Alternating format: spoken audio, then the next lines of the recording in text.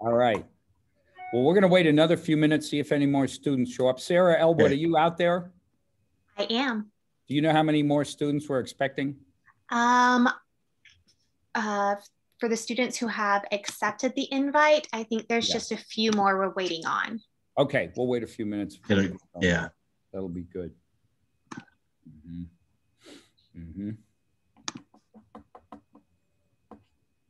Scott, Jamil's son is a student at Mercersburg now. Oh, very good. Very good. What year, Jamil?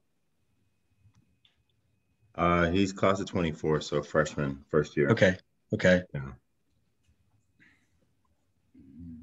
Whereabouts are you, Scott? I'm in Ridgefield, Connecticut. So okay. I'm right on the line between New York and Connecticut. Yep, know where it is. I had a girlfriend from college that lived there. That's the only reason why I knew where it was. But I never went. I just knew she was from there. Right, right. Small town. Yeah. It's it's a small town. Sweet town, small, sweet town. Yeah. Yeah. It's fun. It's a parent-oriented and kids-oriented community. Which is good, with the kids coming up and that type of thing. Not as diverse as we probably would like. But we have Danbury right next to us, which can that works. So it's good. And Scott, Allie Hawk is a colleague of mine who teaches Spanish here at Mercer. Very good. I think I'm actually debating on, not debating, but I'm going to try to relearn Spanish again and get much better than I was from high school. So I think it'll help me, and I think it just keeps my mind active too.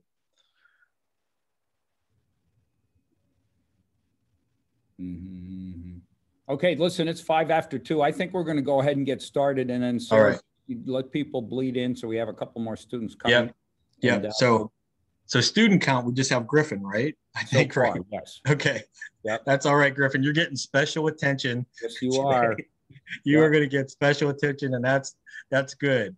So we'll see who else shows up. Okay, my job is to introduce the speaker, Scott Kemp, who is a 1984 graduate of Mercersburg Academy. And after leaving Mercersburg, he went to University of Pennsylvania and got a degree in economics from the Wharton School of Business. And after that, he has been employed in the business world for most of his career. He just retired and is ready to move into nonprofits. Some of the things he did, he worked for PepsiCo as director of selling and delivery. He switched over to Coca-Cola, where he did things like being director of small store sales, director of retail sales, and a large store manager. Right, he's done all those things. But most important to me is that Scott and I actually lived together in the dorm way back in 1983, 84. I knew him really well because I coached him in football, and we ran into each other a whole lot doing social activities and things like that. In fact, he still has in his yearbook a picture of me with my daughter, Molly, that he's going to show you in a minute, I think. So you can imagine how delighted I was when I saw that I was going to be moderating a talk by Scott Kemp, who is a great guy and a wonderful grad. And we are very glad and happy to have him here. And it's a real honor and a pleasure for me to introduce Scott Kemp. Thank you. Thank you. Thank you so much.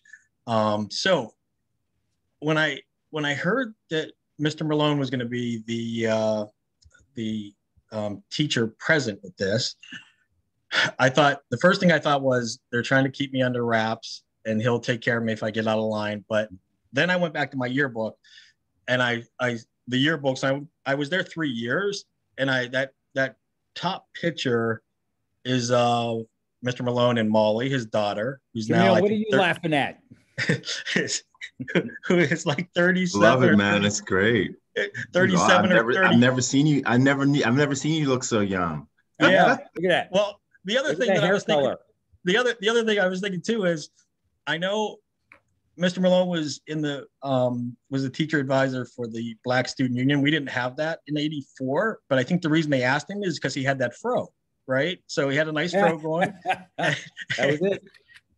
So then now down on the bottom right picture this is when I was my first year at Mercersburg. I was a sophomore or lower middler, I guess. we were terrible. I mean, absolutely terrible. Like those first 2 years, we won like 1 or 2 games, and we played all the hard teams. I mean, it wasn't like, and these teams that we played, we had, I don't know, I'm making up a number. Say we had 100 boys in Mercersburg, they had 300. So it was the Hill School, Shady Side, it was St. Albans, it was Landon, Episcopal. Yep. And I'm 32 down on the bottom. You can see Mr. Malone top left, Mr. Reisner right below him. And I'll never forget, we were playing Episcopal, and we were playing Episcopal at Mercersburg. And Mr. Malone walks in, and this is before hype music and all that type of stuff, right? I don't think we started doing that until my senior year, but Mr. Malone came in and he said, listen, these guys are, you know, the same as us. They put their pants on one leg at a time, right? And we should be able to play with it. And I think it was Pat Flanagan, who's next to him in this picture. Yeah, he is in that picture. He's right in front of me. He looked up and he said, yeah, but Mr. Malone, their legs are a lot bigger than our legs are. And the whole room just burst out, right? So those were fun times. The good thing is my senior year, I think we were like 3-4-1, and we were better. But that was a big achievement, especially playing those teams that we played against. And so I'll tell you some stories about that. The thing that I would like to do, as much as we can make this as interactive as we can, would appreciate it. And that's everyone. It'll just make it easier. I'm not a teacher. I'm not an expert in Black history. I can only tell you my own experience, right? And I'm going to come to you, frankly, today from my heart. And obviously this is a safe environment, and frankly, I can learn, you know, from you, and I'm sure you can learn some from me. And then we'll kind of go from there. So that's it on the picture. Then the agenda, I think we mislabeled the meeting, and it said my memories and my thought, because I only have like 1 or 2 thoughts, so it was limited, but I'll probably share a little bit more today. But today I'll go over my experience, how to be an ally, unsung heroes. I really hope you'll like, because a lot of times when we go through, you hear Black History, we're in Black History Month right now. A lot of times Black History Month turns into Martin Luther King, turns into athletes, and that's about it a lot of times. A couple other ones, but I want to give you some are close to me, frankly. Some are related to, which is pretty cool. And some have connections to Mercersburg too. We'll talk about bias, and then I'll just finally some advice and closing after that. So, and I'm going to open this up to the group, and I'm not going to give you the answer, but I want to know from you what you think is an ally. And when I say this, an ally for African Americans, and that could either be people or organizations. Kind of, how do you view an ally?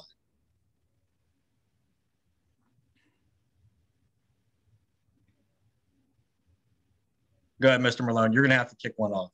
Okay, right. An ally is someone who understands the experience of Blacks in America and knows that they can do things to help them have a better experience, and to make sure that they don't suffer some of the inequities that they have traditionally suffered from. So it's someone who takes an active role in helping to make America a better place for African Americans. Okay. Griffin, good. You can take it off mute. And you're safe here too. I was gonna say an ally is someone who tries to like actively help like a certain cause. It's like racial equality, or like like an ally, or like attending like LGBTQ like plus conferences or something like that can be like an ally as well. Yep. Good. Okay. So let's do this. I'm gonna start. Oh, go ahead, Sarah. Or Allie, you're live right now first. Go ahead. I was going to add maybe someone who doesn't really understand, but it seeks to understand and learn as well. That's good. Yep. Very good. Sarah? I just add to that, if it hasn't already been said, it's kind of like a friend as well, someone who's there actively supporting and being there. Okay, good. Jamil, do you want to go or you want to hold? Oh, you're on mute. There we go. There you go. Yeah, I mean, it's been said, but I think it's sort of a modern sort of a modernized version of the term partner. In terms of, it's just not what I can do for you and what you can do for me, but more that there's a difference in terms of power. That person that is the ally has a certain power that the other group does not have, and they can use that power to help really the other group that they're utilizing it for, in terms of the help, to really help bring them into the fray better and more. Gotcha. Thanks, Jamil. Okay, so here's my thing for you guys is, I'm going to go through my experience next. And through my experience from growing up to where I am right now, I've had allies. I've had allies that have been people, and I've had ally organizations. So what I would ask you to do when I start to talk about one of them, just interrupt me and just say, Scott, that's one of your allies, right? You know, so let's just, so as I go through, just think about it. And I'll tell you and remind me when I hit an ally, either a person or an organization, that kind of helped me out throughout my years. So I'm going to start with where I grew up and all that type of stuff. I would tell you, I'm going to drop in some racist incidents, discrimination incidents, and all that type of stuff. All I'm going to tell you is, yeah, some things have changed now. Yeah, some things are still the same. And it's not all inclusive, but there are ones in here that I think are important, right? And so I grew up in Western Pennsylvania. I was about 20 minutes outside of Pittsburgh. My father worked in the steel mill at night, had a landscaping business, had a farm. He only slept about 4 hours a day. My mother went to work in the school system, and she went to work as soon as I went into school. Now, one of the things that's interesting, when I'm not going to go into it today, but my mother was very, very light skinned, right? If you saw her, you might say she might be Allie's mom. And so that also presented interesting things. And it actually, some of that plays on to me too, right? So, you know, she was the first majorette, Black majorette in her high school, which was pretty big. And frankly, she caught it kind of from both sides too, right? So there were interesting things going on. A lot of times, frankly, too, what would happen was people would think my mom was white and my dad was Black, right? And I can even remember a trip to Dayton, Ohio to see my sisters that were in college. And there was a guy staring at us. And I remember looking, I was probably only like 5 or 6 years old. And I stuck my tongue out. And my dad was like, no, please stop, you know, and, you know, because I just didn't get it at that point. I did really, really well academically in my school. I excelled athletically. I was involved in extracurriculars, all this stuff. But when I look back, there were a couple of like kind of key incidents that happened to me. When my dad, we were doing a landscaping job, and he would put in new lawns and put in shrubs and all that stuff. And I was probably only like 9. And that's back in the days of Yellow Pages, right? So people would look in the Yellow Pages, which was a book, get the ad, and then call you. And when we arrived at the job, the people slammed the door in our face, right? And I didn't get it. I didn't know what was happening. I didn't understand it, and I didn't ask my dad either. We were just kind of quiet on after that. And years later, it kind of hit me.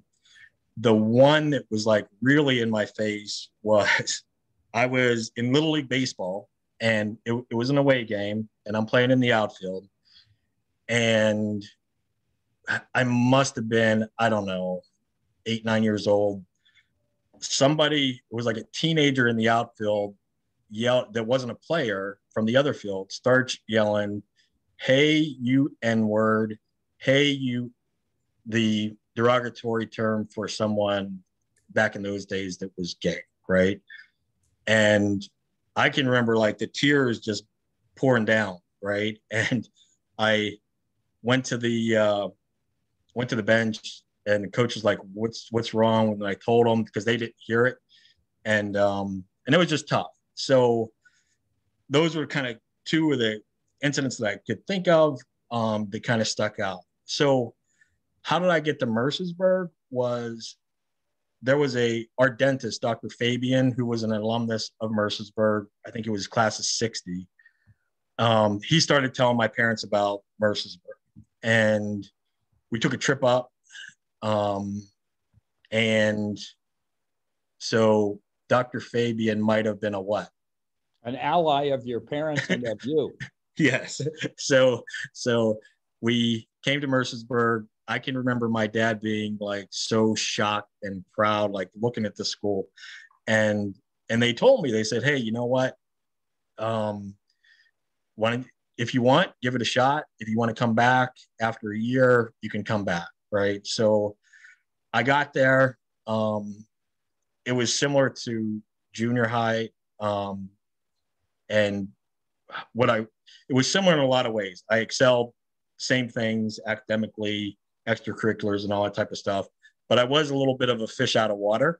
Okay. So I can remember back in those days, Sergio Valente jeans were in. They were in Western Pennsylvania and Country Hood.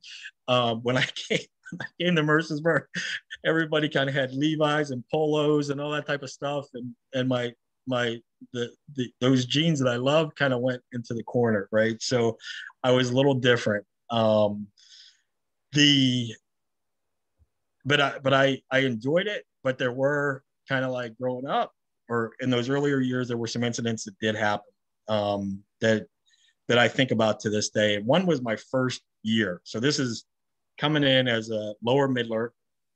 And I can remember going into this room, and there was like 5 or 6 people. And one person was describing, "Hey, here's all the races, and here's the ranking of the races," right? So you can only imagine where African Americans were stacked.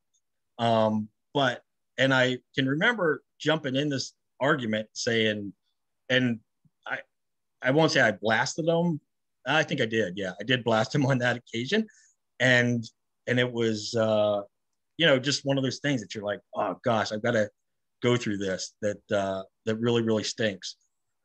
The other thing was, I can remember we went to Gainesville, Florida for our baseball trip. And I'd never been down south. And when we got into like that Georgia line, the Confederate flags were all over, right? And it was pretty scary, and it was tough. The other thing that happened was my junior year. I was on the second floor of Maine,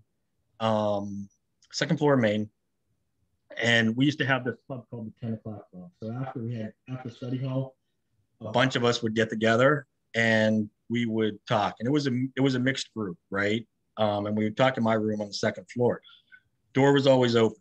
And one student came in and said, and he wasn't part of that group. I don't know why he came in, but it was always open. But he came in and there was a baseball bat, and he picked up the bat and he said, "Where did you guys get this end beater?"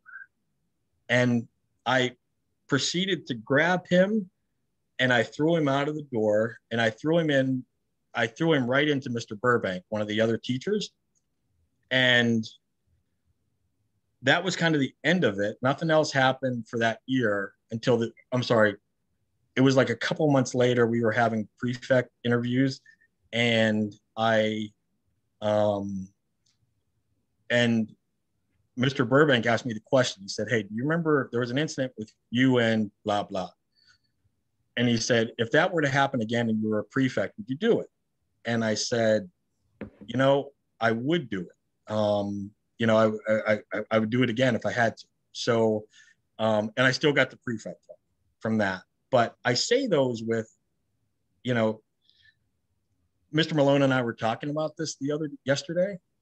Like those type of things happen. And I don't ever remember going to like a teacher or an administrator or anyone else to say, "Hey, this happened," and get out. I internalized it a lot. And I probably shared some of that stuff with the people in the 10 o'clock club, that kind of helped us all get through there. So, Scott, I have a question about that. Yep. Would you say that it was your perception then, and also looking back now, that you didn't really have any adult allies when you were at Mercersburg?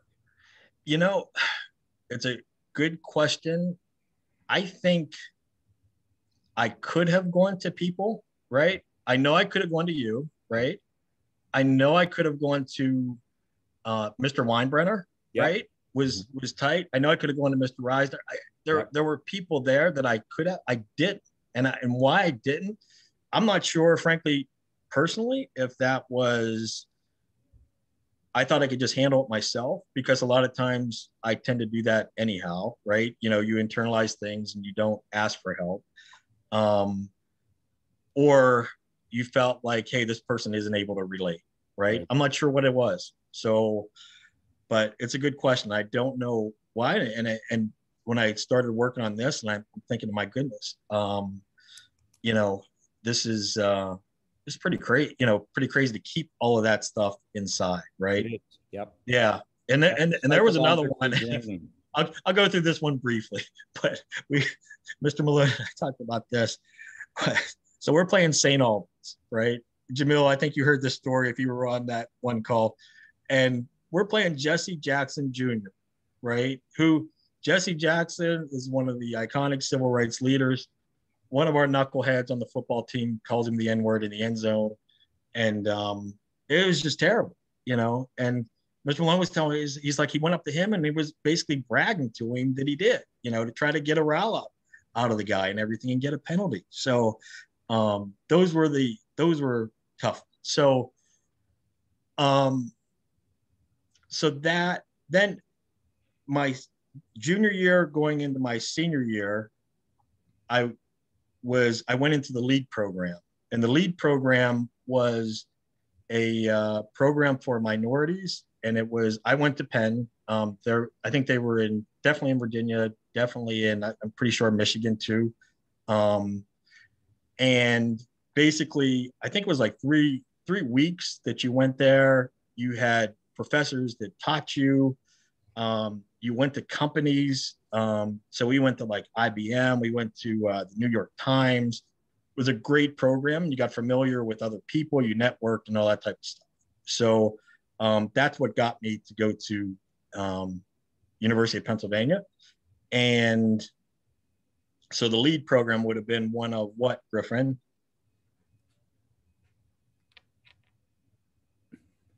One of what, Griffin? I'm not sure. It would have been one of those we're calling them ally programs, right? So yeah, that's all right. So when I went to college, I was in this one program called the pre-freshman program, which would be another ally program, right? And that program, we'll talk a little bit about one of my unsung heroes that founded the PFP program. And basically it wasn't just minorities. It was if you were from a small school in the Midwest, or they felt it was to get you up to speed pretty quickly before school started, right? So I went to that. Went to the University of Pennsylvania, loved it, absolutely loved it. Joined a fraternity, Alpha Phi Alpha, and a lot of those guys today we're very close. I mean, we're having Zoom calls now, like every couple months, once a quarter, and that type of stuff. And I'll show you a little picture of that. And so I really love Penn. I can't say it, I can't say it anymore. I did have, there was weird stuff there too that happened. One of the things that would happen, this was before you could swipe through an automatic card or whatever to gain access to a dormitory, but they would have people and they would ask you for your card, right? Show me your student card to get into the dormitory. And you would see a lot of the white kids go through, and boy, as soon as like 5 or 6 of us came through, it was, I need to see ID, I need to see ID, right? And I can remember just one day, it just got into me so much. And I'm like, I swore, and I said, I'm not showing you any ID. Come and get me, right? And we just went through. There was another incident, and this one went national. There was a professor there, Maury Dolfman. He was a legal studies professor, and he told us, we were going over the 13th Amendment, and he was asking now this is a class about like 50, 55 people, what the 13th Amendment did and all that type of stuff. And I was like in maybe the second or third from the last row, and there was like 7 or 8 rows, and no one's answering this question. And then he looks up, and there's like 2 Black people next to me that were friends, and he said, so we have in this classroom the sons and daughters of slaves. I'm sure they know what the 13th Amendment is. And he skipped over, when he got to me, he skipped over me because he wasn't sure if I was Black or not. Yeah. But this thing started protests. We went to talk to him. It was pretty crazy. And it made it to the Washington Post. It was in the Philly papers. But the one of the things that I take away from it, no one ever interviewed us, the people that were actually in the room. Like, they never did, from the school paper and all that type of stuff. So that was a little different. Then from a business, so after I left there, I went to work for Pepsi. I was in another ally organization, the Inroads organization. And what Inroads does is they teach young minorities business skills.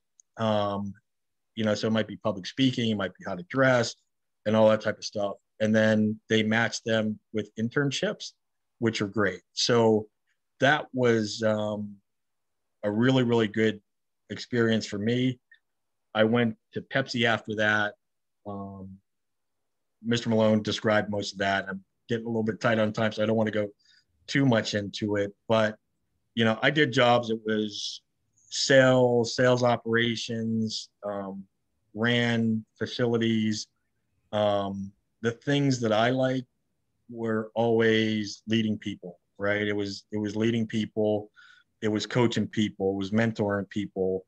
I did like the analytics. And then the one thing that I would say is I've always been passionate, and I've always shown enthusiasm, right? And that's what I would preach to my people of, I don't care what you're doing, man, just show me passion, show me enthusiasm, right? That's half of it right there. So I do have a wife. We actually met at Penn. So I've got a daughter, a senior at Penn. So there's 3 of us there, or 3 of us that went there, and she'll be working for Budweiser, Anheuser-Busch, next year.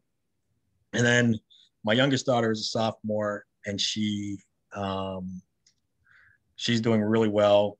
Really, really, she's smart. And then she's a really good soccer player. And actually, she made All-State last year as a sophomore, which was pretty huge.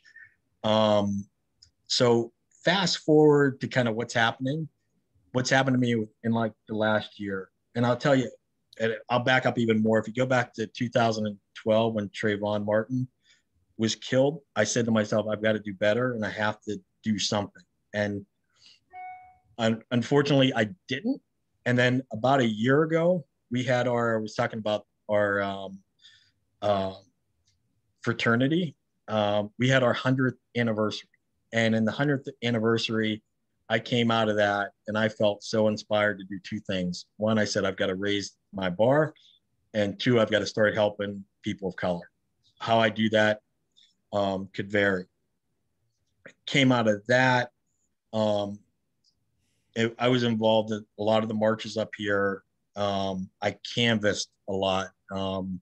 Did canvassing here, went to Philly. I was in North Philly doing canvassing for Biden the days before the election, which felt great. And I was in North Philly, which, fortunately we had a lot of people vote for him. So I also got involved with some charities and all that type of stuff. And then, like, as we were saying before, I'm looking to go into the nonprofit sector. And I've got a couple of fellowships. One is with a housing thing. So they have housing and they also try to help coach people to buy their own house. And then the other one is a grant funder. So they give about $30 million each year to different nonprofits. So that is where I am today. So that's pretty much it. Any questions on that before we move into how to be an ally? I don't think. Did you have any people you thought of particularly as allies when you started working for PepsiCo?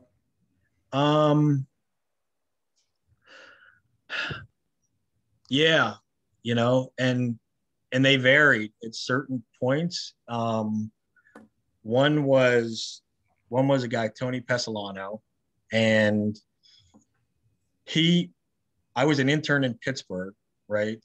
And I was in finance at the time when I was an intern, and he was in the sales, and he was a tough driver. I mean, just tough guy.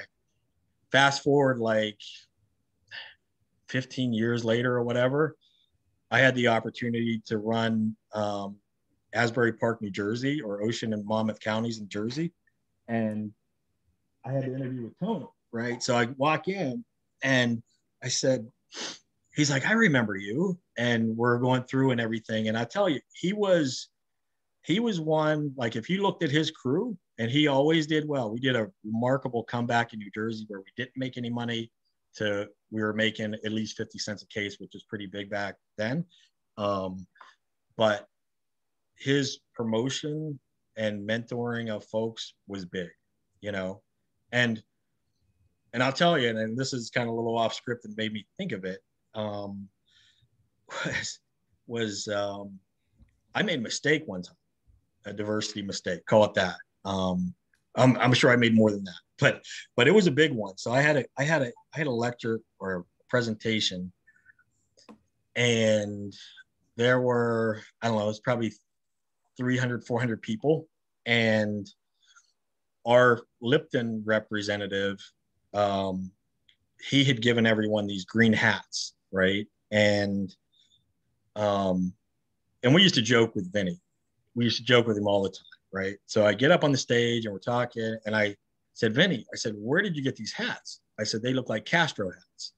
And oh my goodness, it was terrible because, number one, we had a decent sized Cuban population, and to just say that word just set off all holy heck. So it's like, so sometimes I learned kind of quickly. I gotta, you gotta watch and just go with it. If you're going to go off script, you got to be careful. So yeah, that was one of mine where I made a mistake. So Scott, we got about 8 minutes left before we have to start wrapping up. Okay. Okay. I'm going to skip the how to be an ally. I think you guys hit it. I'll hit a couple of things on this. Is sometimes you just have to shut up and listen. And this was an ally that I know, and that's what she said someone told her, right? So just listen. Keep in mind, sometimes folks are going to be pretty, when I saw some of the images of some of the things that happened in the past year, and they happened before that too, I know I'll be physically sick, right? I'll be nauseous. And so all I ask is, man, give them some space, and don't, whatever you do, don't try to kind of go back and forth at that point. Let it kind of play out. Jamil, are you with me on that one? Well, yeah, I'm with you. Yeah. No, I'm just saying from a standpoint, if you feel the same thing when this stuff happens. The other thing is, if you can help, but whatever you do, avoid the white savior syndrome. And what I mean by that is, and I saw it on Instagram. It was with Drew Barrymore. Drew Barrymore was over, I can't remember which country in Africa she was in, but she was in every picture taking selfies with, every kid and that type of stuff. And it was tough. It almost looked like it was more self-serving and that type of stuff. So those are the kind of big things. And then let's just jump. I'll go real briefly on some of these. So this is one of my cousins. Now it's a cousin by marriage, George Barber, right? George Barber graduated from the University of Pittsburgh, ended up going to KDKA out there. He covered the marches, Selma to Montgomery, and all that type of stuff, and just a real fighter. And he also worked on discrimination at the city of Pittsburgh, which is highly, he went toe to toe with the mayor. The mayor, they had this meeting. The mayor said to him, basically, I know what Negroes want, is what he said. And George Barber grabbed him and said, I know what Negroes want, right? But they ended up working out pretty well together. And I would tell you personally, George, just a fighter. And his big thing was, if you can't figure out one thing, you go to the next, right? So really big there. Another cousin, and this is where the Mercersburg connection comes to a little bit, but Matt Lewis, he won the Pulitzer Prize for photography. He worked at the Baltimore Afro-American. Oh, by the way, George did too. And then went to the Washington Post. So he won the Pulitzer, just phenomenal photographs, covered everything. And it's just a mention of, hey, these folks, the photographers of the day, the reporters of the day, we need them, right? They capture the essence of what is happening. And Frank, I was watching one of his things on PBS, and I teared up because he was talking about, like, when King was giving his speech, he froze. He couldn't take the picture because he was moved. When the riots were happening in DC, the same thing happened, right? So pretty moving. Now, his connection to Mercersburg, his nephew is Marvin Lewis, the coach for the Bengals, that also coached Vinny Ray, who went to Mercersburg. So it was funny when I saw Vinny Ray's YouTube thing, I sent it to Marvin, and because he had some nice things in there. And then this picture, it's not the greatest picture because I did it off of a video, but that's one of the pictures that he loves the most, right? Of the two girls together on the swing. So I'll give you just the ones that, here's another, is my Uncle Charlie. Now this is my Uncle Charlie from marriage. He was married to my Aunt Jane. He's kneeling down there from the left on the bottom, but he was on the first Tuskegee Airmen crew, right? So it's he was the first class, right? Wow. And I can't remember all his statistics and all that. I think he had 99 missions. It was big. Fought in Korea. Was a captain there, and just, amazing. Came back, faced, frankly, racism, and worked for the post office, right? So you think about somebody like that, and he's long gone, but just phenomenal. And then this guy looks a little bit like me.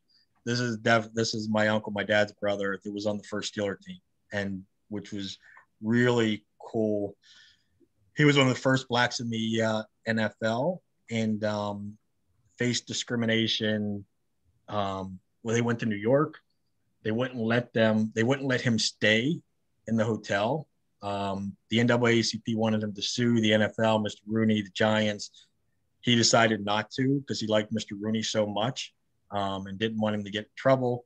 You know, people think different things about it, but you know, that was one of the things. But he went on to coach Ralph Boston, who was a gold medalist back in the long jump back in the day. So, and he was a coach, director, and all that type of stuff. So let's see what else we have. You guys know this. And then we're on 2 minutes. Go, Mr. Haskins. This was one of my mentors at Penn. He started all those things, the lead program. He started the pre-freshman program. He started I worked in the tutoring center in the old exam file, right? He started the old exam file because all the white fraternities had old exams and would have that used there for their studies. He started it. He called them the basement boys, and I was part of the basement boys, but he really, really dialed things up at Penn, and just, you know, he was amazing, absolutely amazing. And when I started there my freshman year, Carl Racine, who is the Attorney General of DC, he played basketball. He was down in the old exam file, kind of put his shoulder on me too, or his hand on my shoulder too. So that's it. How are we doing for time? We're tight, right? We're pretty tight, but we have a few minutes for questions and things like that. And if there's anything else you wanted to get to, I think we could probably sneak it in. Yeah. And I would just say like this. This is one of my favorite pictures of all of us have got to be kind, right? And the people that are doing jobs and are in different situations than we are, man, be kind. And that's what this is an example of. And I think of, and I didn't even realize that she got an award from the Black Student Union, but I was talking to Tanya, and when they were talking about, and I was typing to Tanya, telling her, you know, hey, we should have an award for Louise, right? And she's like, we did that, Scott, because like, that's the type of person that, you know, like, you know, for people to be kind, because I know there were people there that weren't kind to her, right? But she was there for us, which was really, really cool. And that's it. Yeah, that's it. Want to go questions?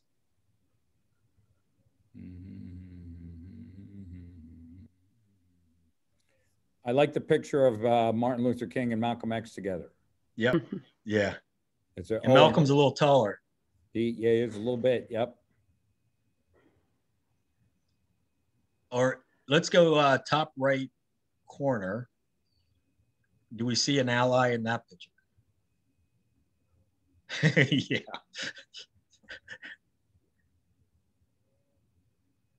Yeah. That's pretty amazing. Did you have any cases, Scott, in your career at all where you were discriminated against in terms of hiring or promotion? Yeah. Yeah. And I would say this, and I had that in the thing, but it's when you get into the professional world, it's more subtle. Okay. So you start to get things such as you don't get the plum assignments. You get frozen out from information. You're not invited to certain things. And you say to yourself, well, is that just from, you know, maybe someone doesn't like you or whatever? But over time, and I know Jamil can identify with this, you can pick up on cues. Okay. So kind of that same person said to me, hey, when we were looking to hire young people, and when unemployment was very high, said, hey, we need to hire kids from good families, right? And I said, good families. So what does that mean, right? And he's like, well, I know these people that have good families and all that stuff. I said, right now, I said, unemployment's really bad. I said, why don't we try to get folks that really, really need it. You know, it's not a good idea for us to hire someone that's not even going to do this job later, right? And so you get those things. You get things like,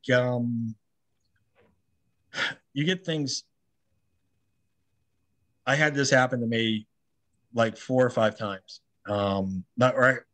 I was asked this, like, I would say 2 or 3 times. What are you? Right.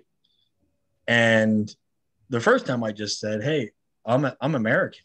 Right. Because I kind of felt a little weird about, you know, when someone just kind of comes out and asks you like that. And then the second time I was like, yeah, I'm American. And then finally, and I could tell the tension was already building up. Right. And that's where the relationship just went down like that. You know, but you know, those are tough things, and you kind of work through them. But that's also the importance of networking. And when I'm saying networking, either, you know, with all folks, right? That you've got to have those friends as you're coming through that'll help you out.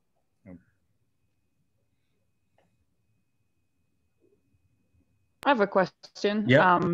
That's always on my mind when I hear. So, you know, especially you mentioned the, you know, equal rights, but now the thing, you know, we're talking equal, like equality, but then there's equity.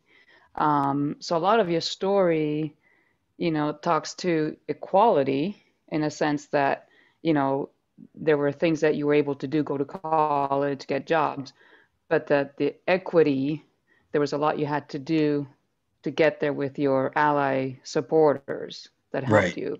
Right. So I'm just trying to, you know, I wrap my head around, you know, the differences in how do people, you know, what does equality look like versus what's equity, and your take on the importance of both, or one more than the other, or how it all played out.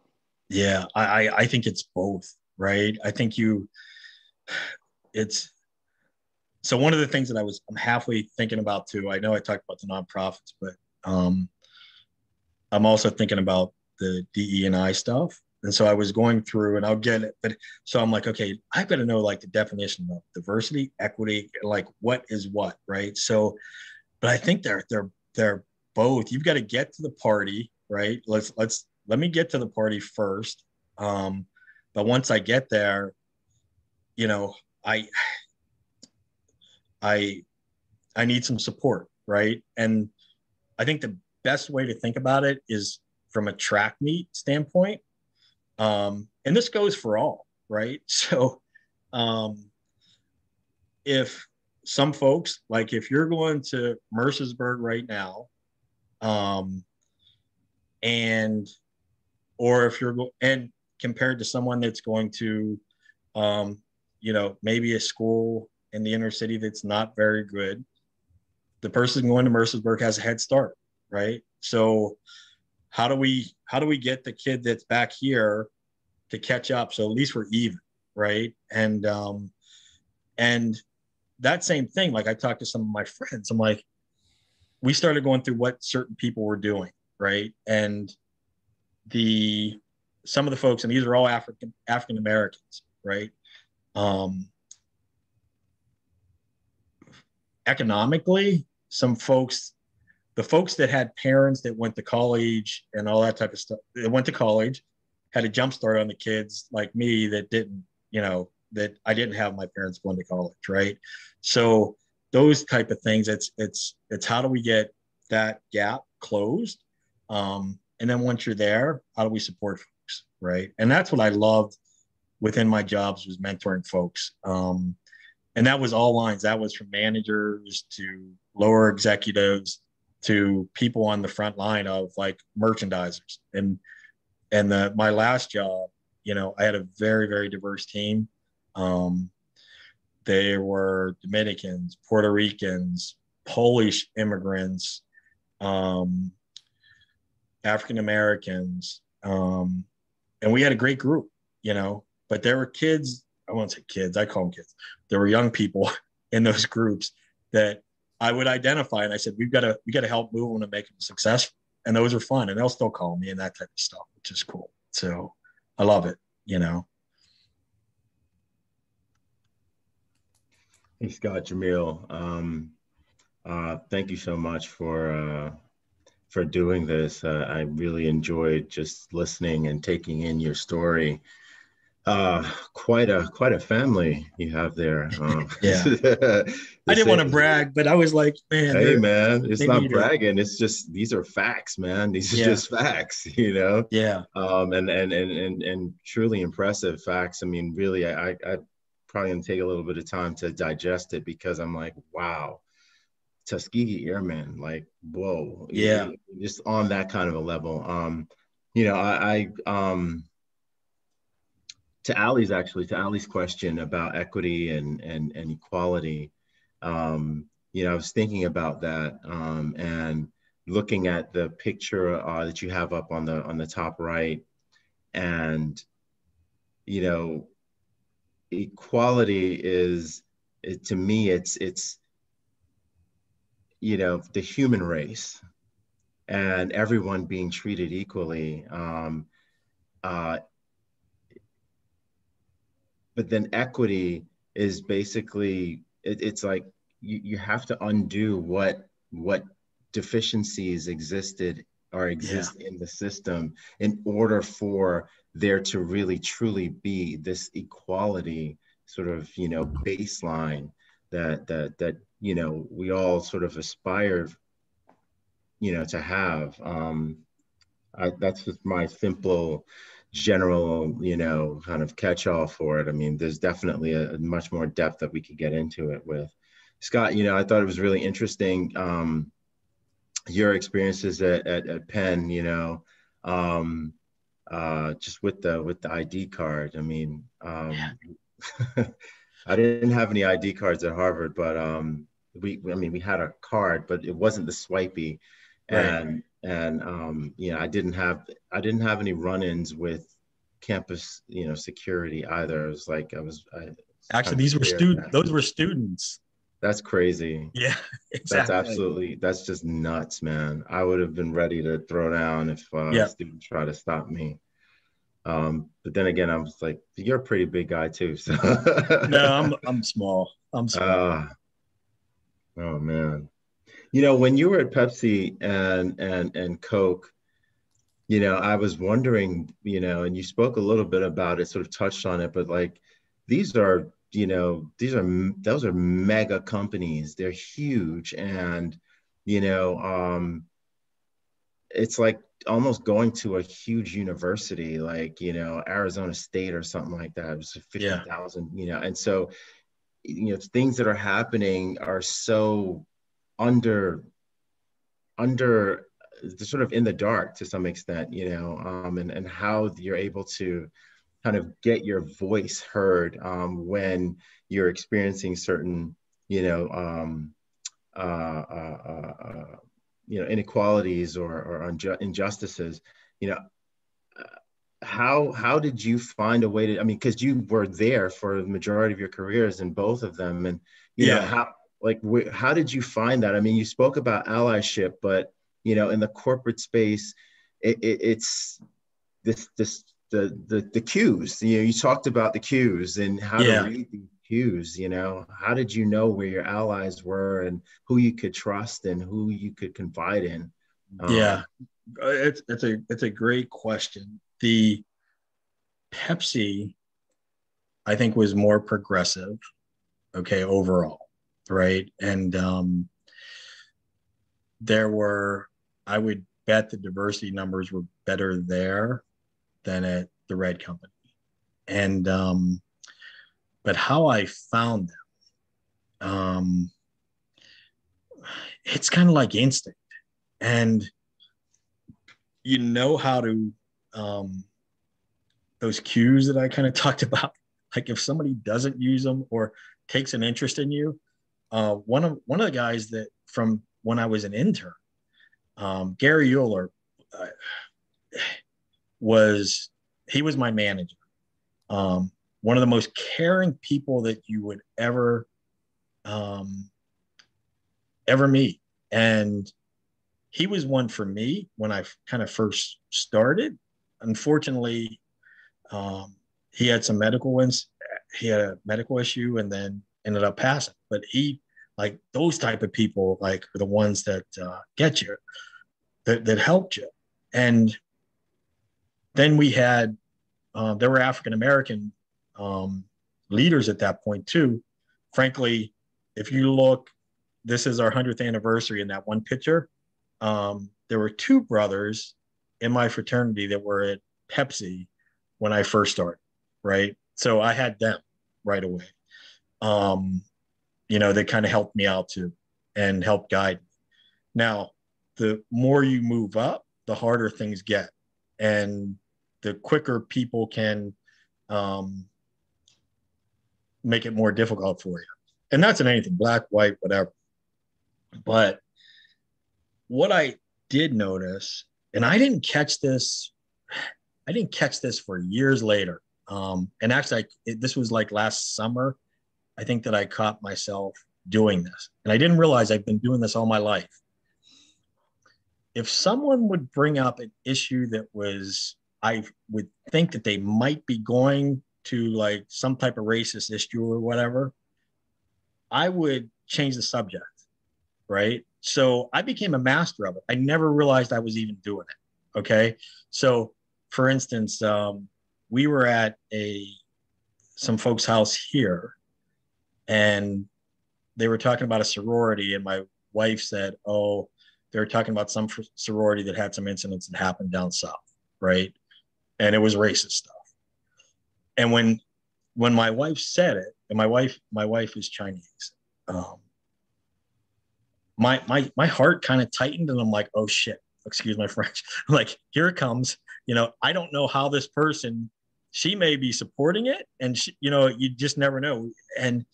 But I realized that over the years, and I've stopped it versus trying to change the subject and not get into that situation.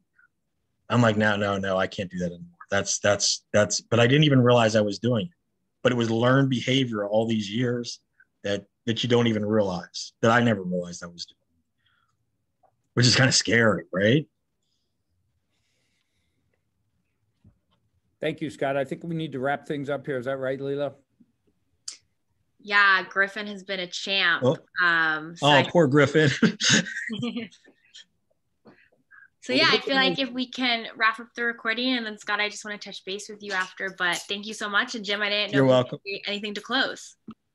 Just thank you so much for all your insights, Scott. It's really helpful for you to be able to share your experience. And I'm so glad we could record this so we can share it with other people in the future. And we hope you'll keep coming back, because we are very proud of you and just delighted to have you as part of our community. Perfect. Thank you. Thank you, guys. I really, really appreciate it. I'm glad we caught back up. Jamil, we probably need to touch base too. Thank you. Griffin, thank you. Thank you so much.